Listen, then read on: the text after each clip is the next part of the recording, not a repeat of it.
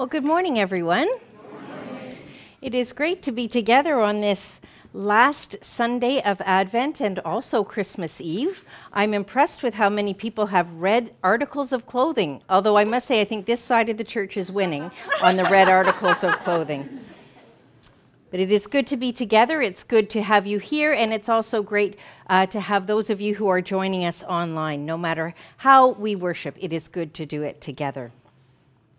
In recognition of those who walked this land before us here in Simcoe County, we acknowledge that we gather on the ancestral territory of the Anishinaabe peoples, the Ojibwe, the Odawa, and the Potawatomi, who are collectively known as the Three Fires Confederacy. We remember, too, the people of the Wendat, who once made this land their home. We acknowledge with regret that in the past we have not lived in harmony with the Indigenous peoples of Turtle Island, and that our relationship has not been one of true friendship based on honesty and generosity and mutual respect. It is my hope that we can all recognize that we have much to learn from the history and culture and teachings of the Indigenous peoples with whom we share this land. And I also hope that we are all committed to nurturing a spirit of respect and honesty and reconciliation with all First Nations, Métis, and Inuit neighbors. There are several special days in this congregation that we'll be remembering this week. Today is Kayla Sproul's birthday. On the 26th, it's Alan Patterson's birthday. It's Andy Ford's birthday on the 27th. And it's Ruth Fountain's birthday on the 30th. So let's sing to them all. Happy birthday to you. Happy birthday to you. Happy birthday, God bless you. Happy birthday to you. And many more. We had our last Feed My Sheep of the season this past Monday, and they created a lovely card for us, and it just says, "Thank you for hosting Breakfast of Champions and the donations of the clothes, the warm winter clothes that we sent to them through the Love Box from the students of Harriet Todd." So they're sending their love to us to say thank you, so I thought I would share that with all of you who have continued to help supporting that ministry that we have. I also personally want to thank you all for your Christmas cards and greetings. It has been delightful to hear from so many of you at this time of year, and I am grateful. Tonight is our Candlelight Christmas Eve service. It will be family friendly, and we're having it at 5 o'clock to make it easier for those who have little ones or who just want to get home before it gets too late. So I would invite you to come and bring your family or invite some neighbors that might have little ones, and I hope you will enjoy that. At the end of that service, we'll invite you to take one of the ornaments from the tree to help remember the lessons of the gift of being present that we've been focusing on this Advent. So as you can see, the tree is covered with little presents, and that those were all made with great love and care by the folks at Knit One, Pray Two. So they have a little note on them for you and marking that this is your gift from 2023. So if you can't come tonight, feel free to take one after the service today, so you have that for your tree. Next Sunday, I will be enjoying some time off with my family, and I'm very grateful that Gord Timbers will be leading worship for us that day. This week, during the week, we'll also be taking a break from the regular activities at St. Mark's during the week. And a reminder that this week is the last week to contribute to the Advent Challenge. So please, if you want to give a donation for that cause, mark Advent Challenge on your envelope as you give your gifts today. You may remember that we have chosen 3 different ministries of the Presbyterian Church in Canada to support.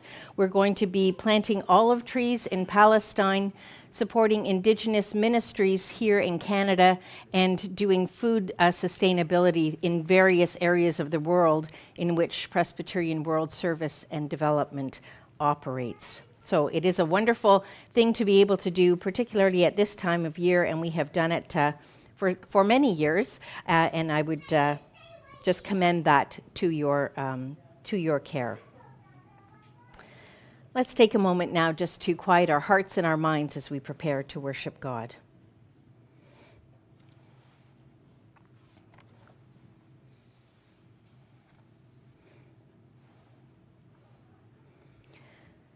The faith narrative that we hear during Advent is careful to show us a lineage from King David to Jesus.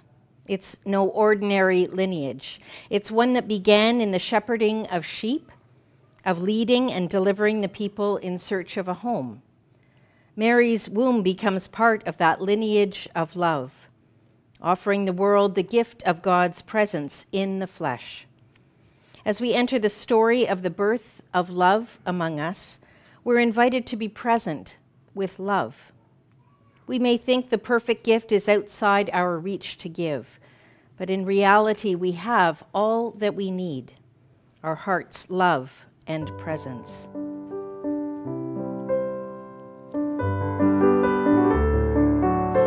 What can I give him for as I am? If I were a shepherd, I would bring a lamb. If I were a wise one, I would do my part. Yet what can I give him? I will give my heart.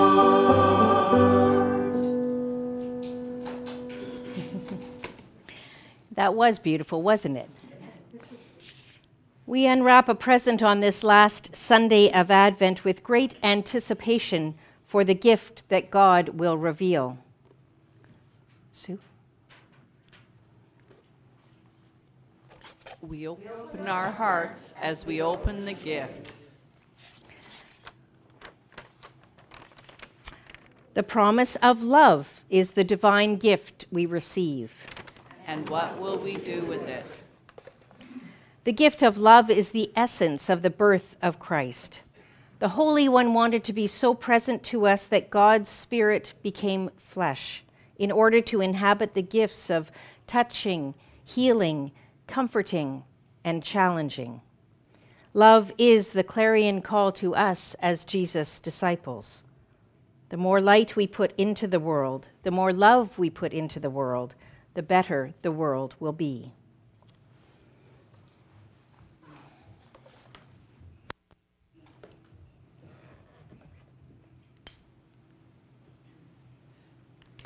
We light this candle of love as a sign that we will be present with love in the world.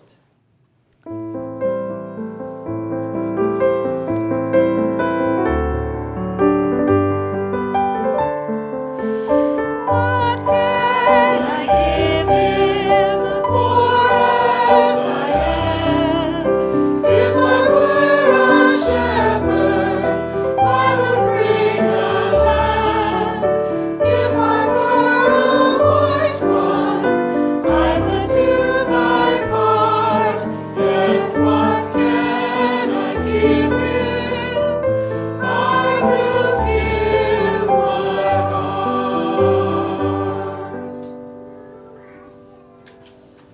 I would invite you now to join in saying together this prayer. Holy, living light of God, you are our loving presence. Let this love grow in our lives each day, so we can be a present of love to others. Unwrap and open our hearts. May it be so. Amen. Our first hymn is Love Divine, All Loves Excelling, and if you are able, I would invite you to stand and join in singing that beautiful hymn.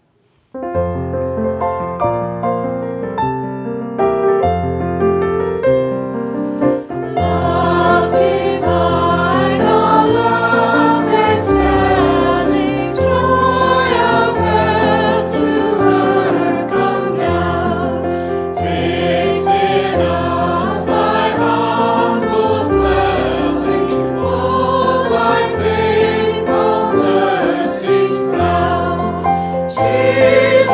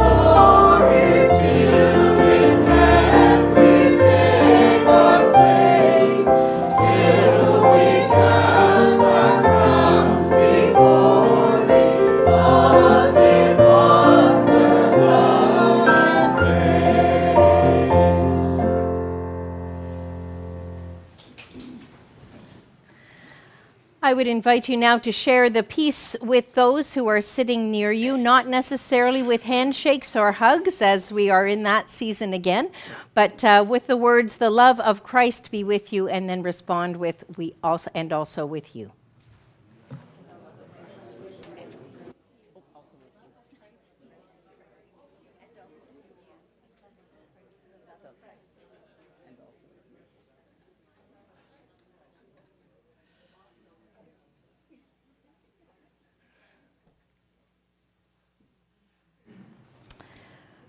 Well, this week, as I said, we had our last Feed My Sheep for this year. We'll start again at the last Monday in January. But there's two stories I want to tell you from our Monday at Harriet Todd last week. So some people came very festively attired, and Miss Laurie was wearing a Santa hat. And one of the little boys, who may have a few more challenges in life than some of the other kids, said to her, "Are you Miss," I can't remember the name, "Miss so-and-so?" And the little girl sitting across the table from him said, "Nah, it's just a bunch of old people here."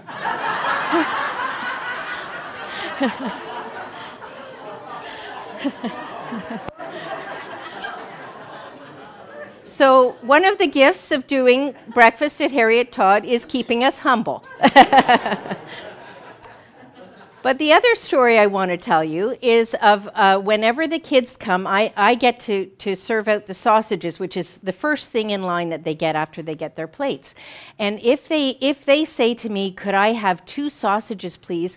I always try to say, "What nice manners you have," because I think it's good to recognize it when kids show nice manners. And one of the little girls said to me, "Yeah, sometimes I use them at home too."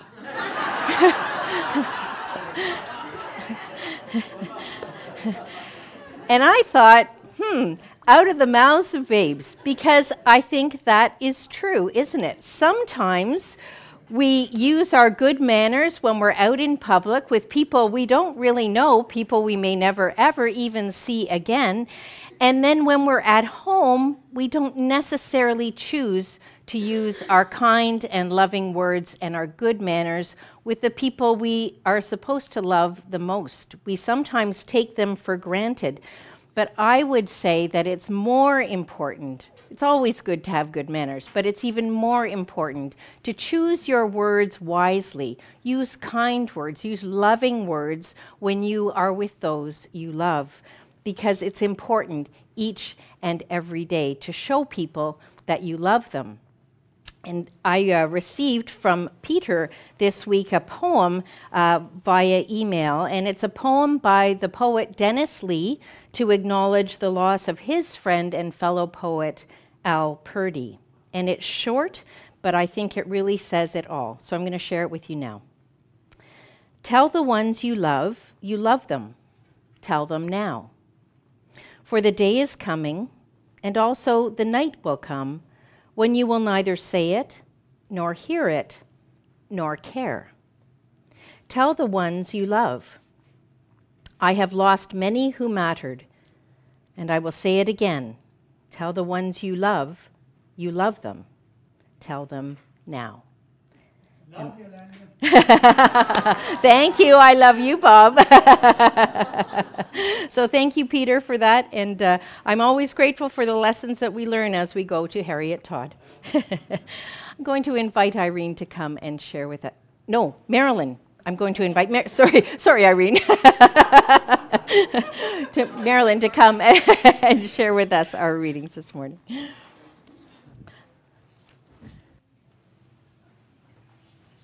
Good morning. Our first reading this morning is from 2 Samuel, chapter 7, verses 1 to 11. King David didn't start out a king. He started out as a caretaker of sheep. God's anointed ones, whether that is a king like David or the Christ, which means anointed one, come time and again in our faith narrative from humble beginnings, from those who tend carefully to those in their care. Hear this excerpt from the book of 2 Samuel. When David finally settled into the palace and Yahweh gave him rest from enemies on every side, he said to the prophet Nathan, Here I am, living in this house of cedar, while the ark of God sits in a tent. Nathan replied to David, Go, do whatever you have in mind, for Yahweh is with you. That night the word of Yahweh came to Nathan and said, Go and tell my servant David that this is what Yahweh wants. Are you the one to build me a temple? I have been without a temple from the day I brought the Israelites out of Egypt to this day. I have been moving from place to place with the tent as my dwelling. Whenever I traveled with the people of Israel, I did ever say to the governor whom I commanded to shepherd my people Israel, Why have you not built me a temple made out of cedar? Now then, following sheep to the ruler of my people of Israel, I have been with you wherever you went and destroyed all your enemies in your faith. I will give you fame like the fame of the great ones on the earth. I will provide a place for my people Israel. I will plant them where they will have a home of their own, a place where they will never be disturbed.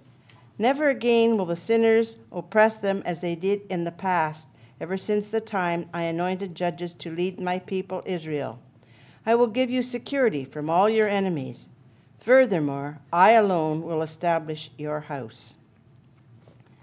Now we'll do the responsive reading, Psalm 89, verses 1 to 4. The gift of God's presence permeates the scriptures and finds its culmination in the presence of God among us, living and in the flesh. God's love is steadfast from generation to generation. We are the heirs of the kingdom, the family of God. No matter what happens in this world, we are not alone. Let us read responsibly. Forever I will sing the wonders of your love, Yahweh, proclaiming your faithfulness to all generations. I'll tell them that your love stands firm forever. Your fidelity is fixed in the heavens. I have made a covenant with my chosen, sworn an oath to David, my faithful one. I will establish your line forever and make your throne firm throughout all generations. The word of the Lord.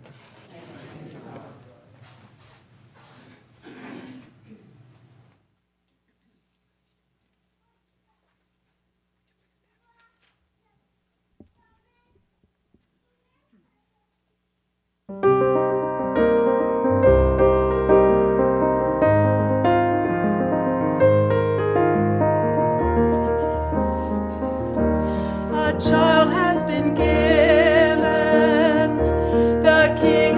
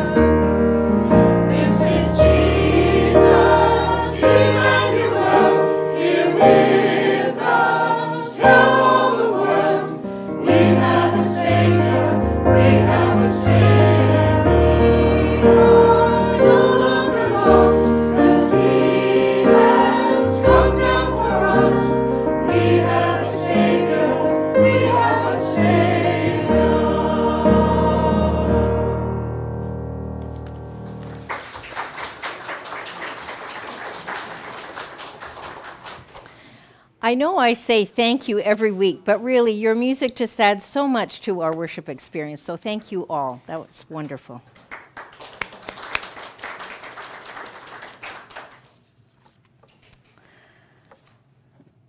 And so it is that the child of love comes from the most humble of families, though we are sure to be informed by the gospel writer that Joseph was from the lineage of David. While David had built a house for God in his time, Mary's womb became a house of the holy in hers. She accepts the role she is given to be present with love growing inside of her. Our reading is from Luke chapter 1, verses 26 to 38. 6 months later, the angel Gabriel was sent from God to a town in Galilee named Nazareth, to a young woman named Mary. She was engaged to a man called Joseph of the house of David. Upon arriving, the angel said to Mary, "Rejoice, highly favored one, God is with you. Blessed are you among women." Mary was deeply troubled by these words and wondered what the angel's greeting meant. The angel went on to say to her, "Don't be afraid, Mary. You have found favor with God. You'll conceive and bear a son and give him the name Jesus, Deliverer. His dignity will be great, and he will be called the only begotten of God. God will give Jesus the judgment seat of David, his ancestor, to rule over the house of Jacob forever, and his reign will never end." Mary said to the angel, "How can this be, since I have never been with a man?" The angel answered her, "The Holy Spirit will come upon you, and the power of the Most High will overshadow you. Hence the offspring to be born will be called the Holy One of God. Know, too, that Elizabeth, your kinswoman, has conceived a child in her old age. She who was thought to be infertile is now in her 6th month. Nothing is impossible with God." Mary said, "I am the servant of God. Let it be done to me as you say." And with that, the angel left her. This is the gospel of our Lord Jesus Christ. Thanks be to God.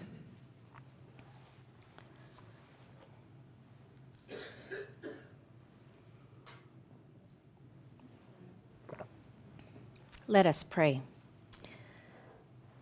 In the name of God the Father, our Creator, God the Son, our Redeemer, and God the Spirit, our Sustainer. Amen.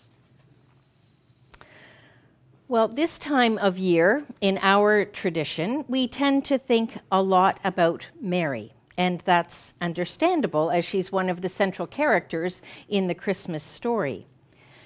Last week, we pondered the question of what exactly Mary might have said when Joseph told her she had to ride a donkey 90 miles up a 2,500-foot mountain in the 9th month of pregnancy in order to answer questions for a census. Perhaps she looked at that donkey and thought, "Am I going to ride that thing or not?"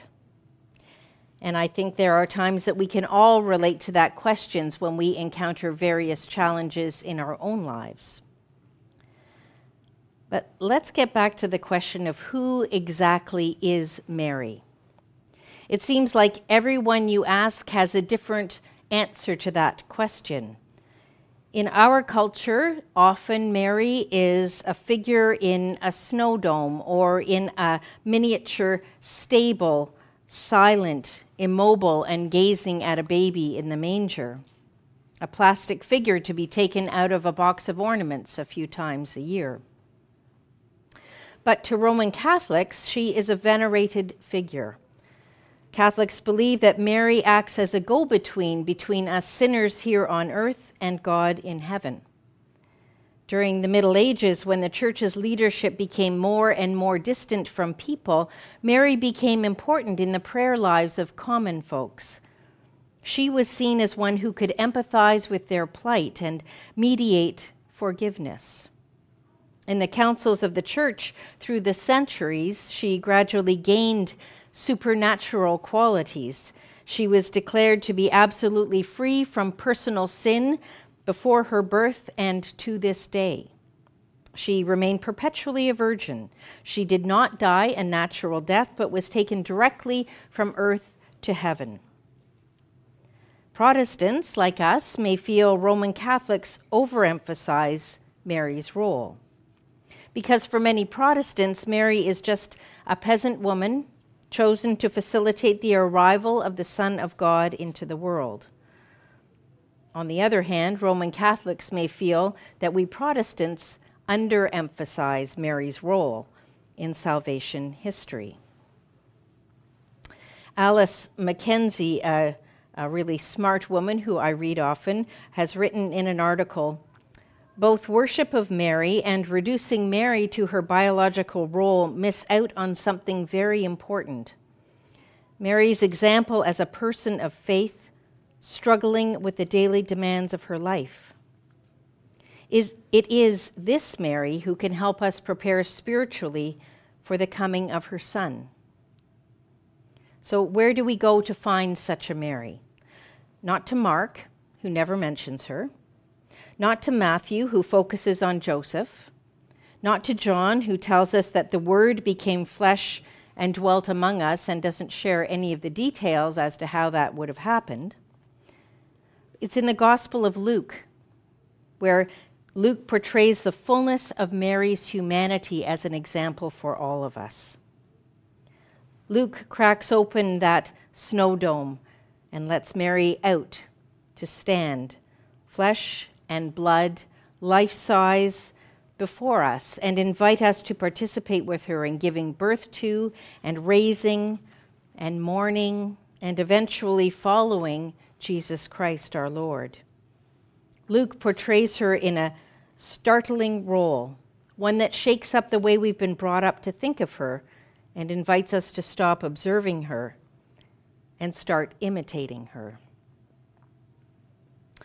So this past week, as I looked at what our gospel reading was, I spent a good deal of time pondering Mary and the visit from the angel Gabriel to her when she was just a young teenage girl.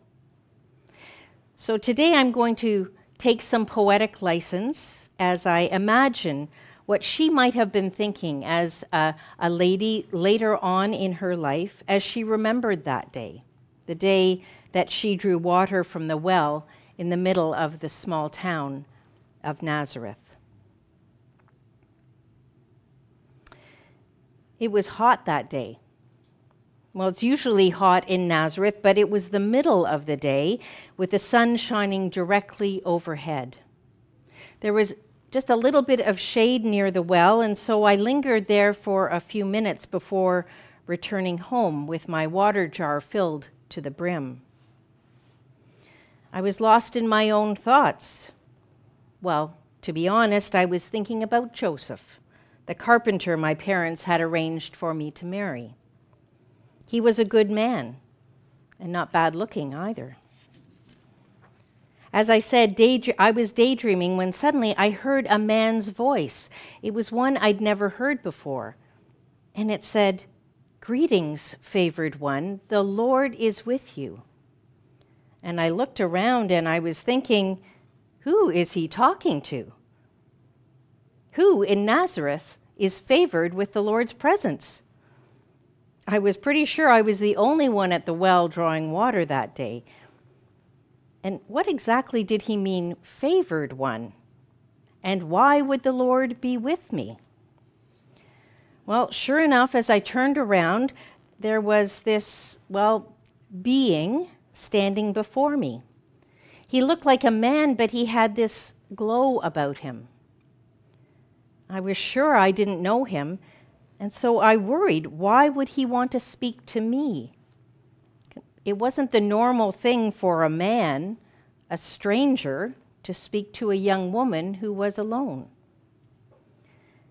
Perhaps I looked as shocked as I felt, because then he went on, "Do not be afraid, Mary, for you have found favor with God. And now you will conceive in your womb and bear a son, and you will name him Jesus, and he will be great and would be called the Son of the Most High. And the Lord God will give to him the throne of his ancestor David.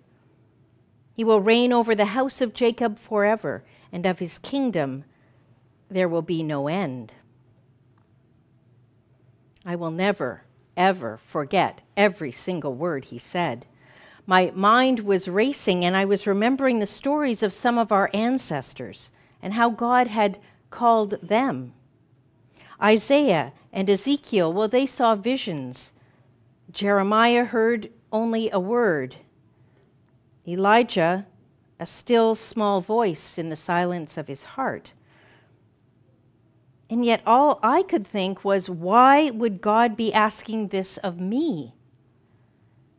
And then as his words sunk in, I was thinking to myself, wait a minute, how can this be since I am a virgin? And I must have shared that thought out loud because the man started to explain.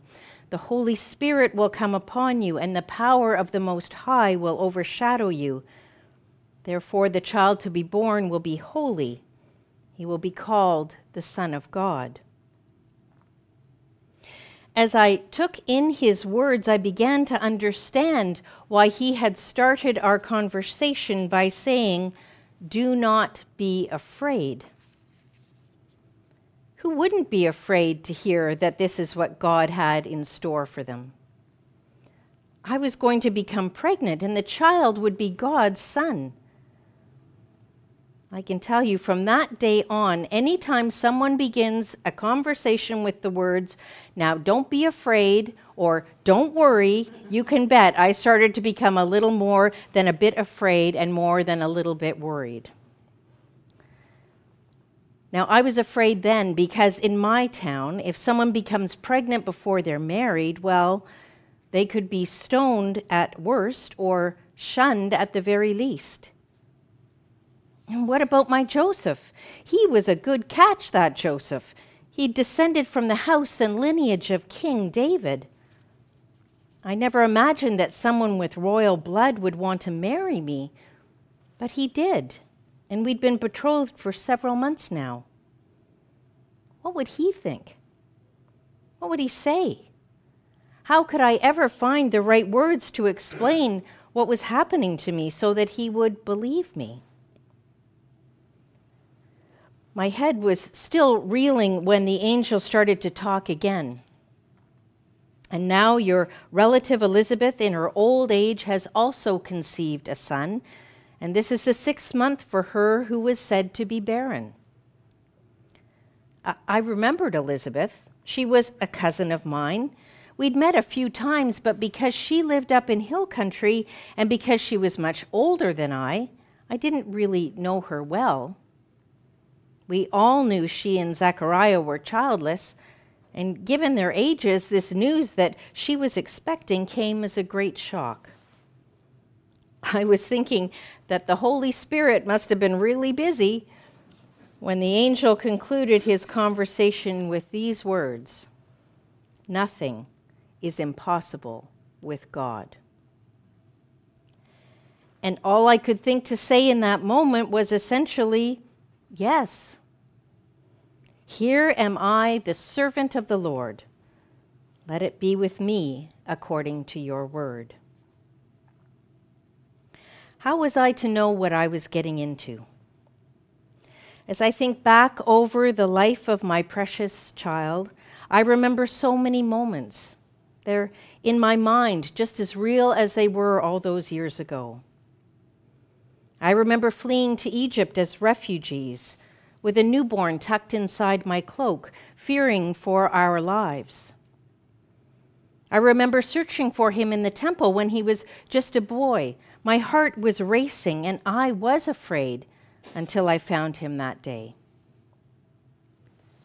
I remember the wedding at Cana when I thought, enough is enough. It's time he started his ministry. And I encouraged him to help our friends who had run out of wine, and he did. I learned that day that my son, my Jesus, could bring abundance to all he touched. I remember standing outside a house in Bethany hoping he'd learn not to be so bold, not to anger the temple authorities. And I remember that awful day at Golgotha, watching as my son hung on a cross in agony. My heart broke at the sight, and I couldn't help but remember that night when I could protect him in my arms in that grubby cave in Bethlehem. How I longed to be able to shelter him again. As I think back on all of it, I realize what a gift God gave to me. I was allowed to birth beauty and hope and joy and peace into the world. I was truly given the gift of love that day so long ago in Nazareth. And as I think back on all that happened since that moment, I can see now how blessed I was that God chose me. I don't know why. I was a simple girl from an insignificant little town, but God showed favor to me. I wonder if you have times when you can't figure out what it is that God may be calling you to do. If you're worthy of doing anything for God. Know this, dear ones. No matter that you may not have done anything of much import in your life, you are blessed. That's what blessing is. It's unmerited favor. The important thing is to know that you are blessed, just as I was. And please take these words to heart. Rejoice, O favored ones, the Lord is with you. The angel was right. Nothing is impossible with God. All we have to do is show up and be open to trusting the promises of God that ultimately all things work together for good for those who serve the Lord.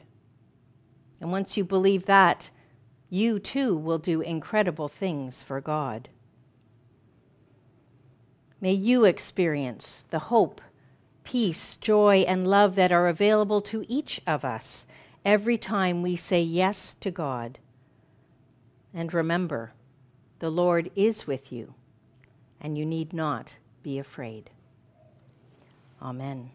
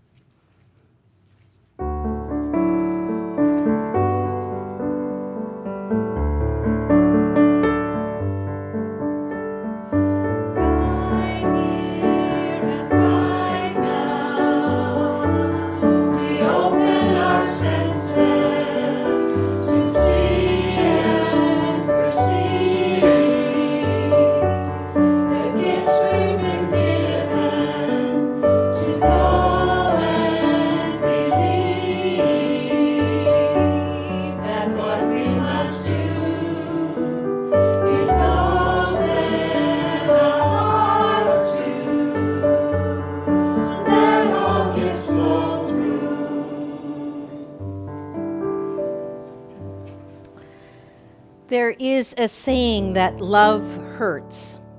Indeed, when we open ourselves to the gift of love for others, we risk the chance that our compassionate hearts will break for the world we live in. But the alternative, isolation and apathy, carries a greater cost. We ourselves become the lonely ones. We ourselves are left with an atrophy of the heart rather than its expansion. Being the gift of presence can complicate life in the end, but it is the only way to survive this human life. We'll begin our prayers today with 3 questions, each followed by a short silence. Focusing intentionally on thoughts and memories can be a kind of prayer, bringing our lives into a conversation with the Holy. So I would invite you to take a deep breath in and out, and close your eyes if you're comfortable doing that. The first question to consider is this: who was a gift of presence to you this week? Did you experience their attention in a way that felt like a special connection? Take a moment to recall this in your mind's eye, seeing it emerge like opening a gift. If you cannot recall such a moment, that's okay. This week you may notice these moments more deeply.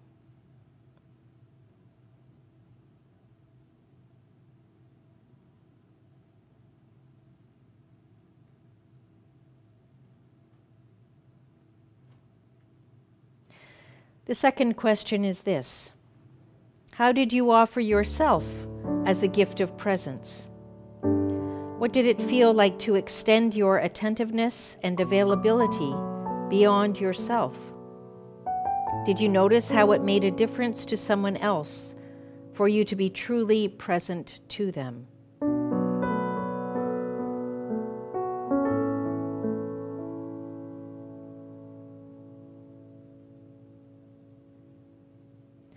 The third question is this: is it possible that God's presence is felt more acutely in these moments when we truly tend to one another? What could you do this coming week that would allow God's gift of love to flow through you to someone else?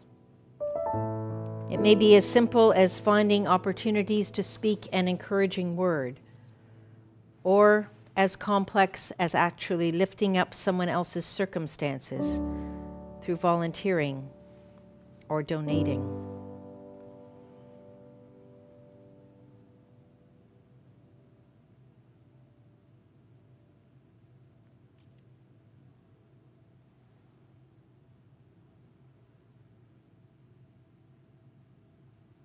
Please join now in singing Right Here and Right Now.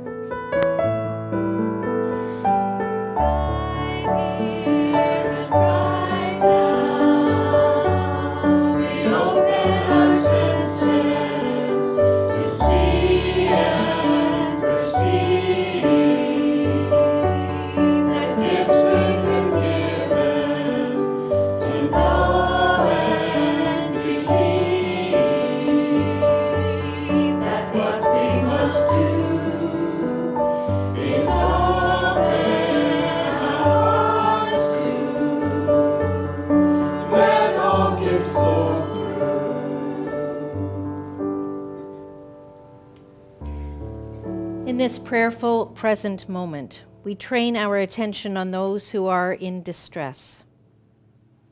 As we scan the headlines, we see a world that is broken, fragmented, shattered by war and conflict. We name Ukraine, entering its 665th day fighting Russia.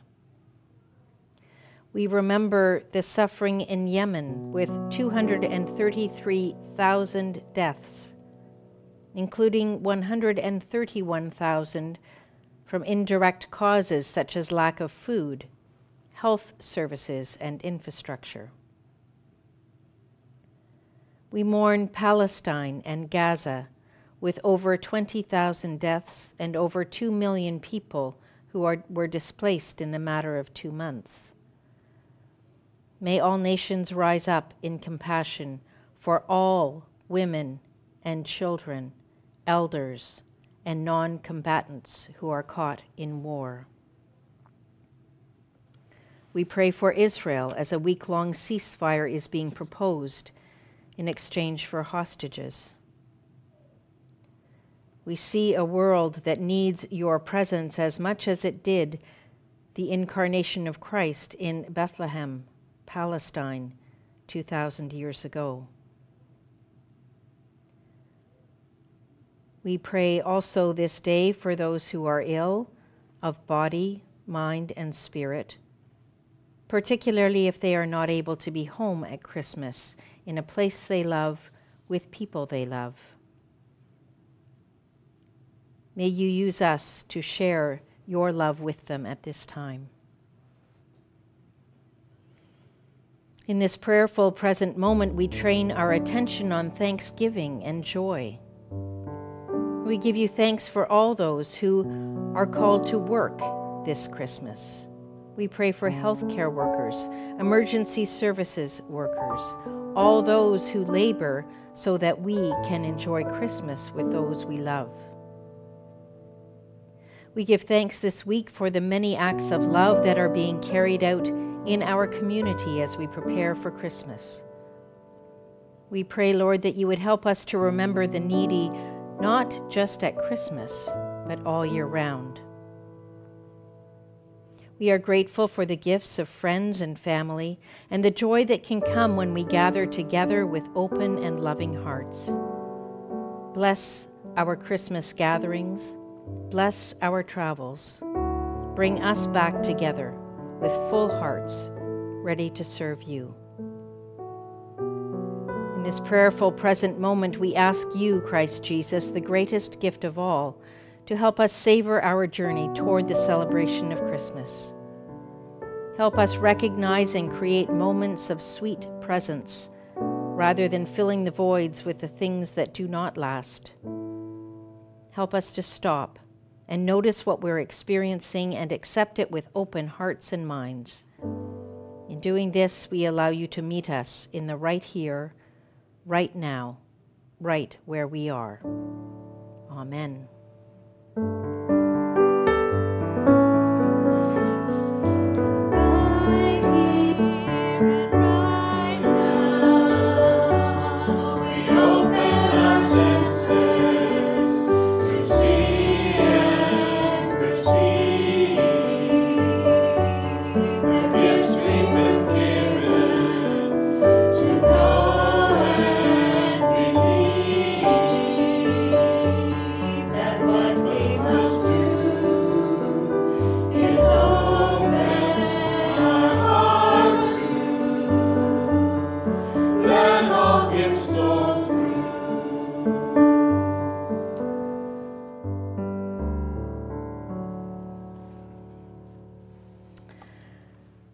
This is the Advent Sunday of Love. At this time of year, we often give gifts to others to express our love for them. So may your offering this day be a sign of your love for God and for those in God's world who need love to brighten difficult times. The offering will now be received.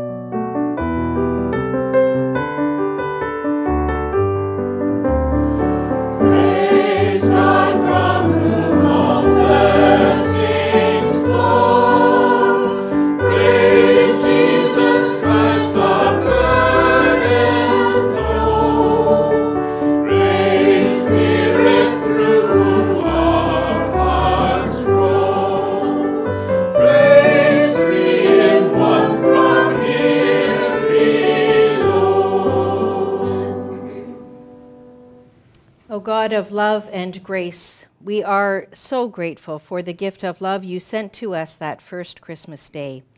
Receive and bless these gifts that we give in the name of that love to bless this world you love so much. In Christ's name we pray. Amen. Before we sing our last hymn, I realized that before the service started, Barb told me that someone had left some glasses here in a pew back. Oh, well, look at that. We have a winner. And there's also a... That one's mine. Well, look at that. I didn't need to go far. Okay, well, that's all. My work here is done. I would invite you now to join in singing our final carol for this morning, the first Noel.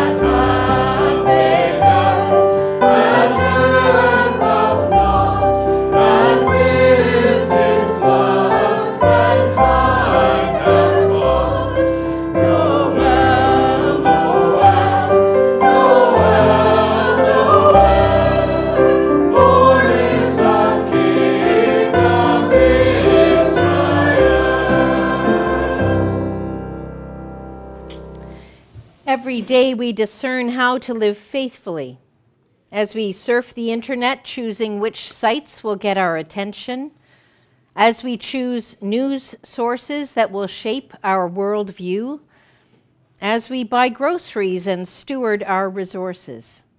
We are always making choices about how we love the world that God so loves, how our attention and our presence participates in the mission of God, which is abundant life for all. So go now and be truly present so you may be the gift of presence for others. That's all that is expected of you, that the gift that is you is the best gift you can give. In the name of the Holy Presence, the divine gift and the spirit of love that is just waiting for us to unwrap abundant life. Amen.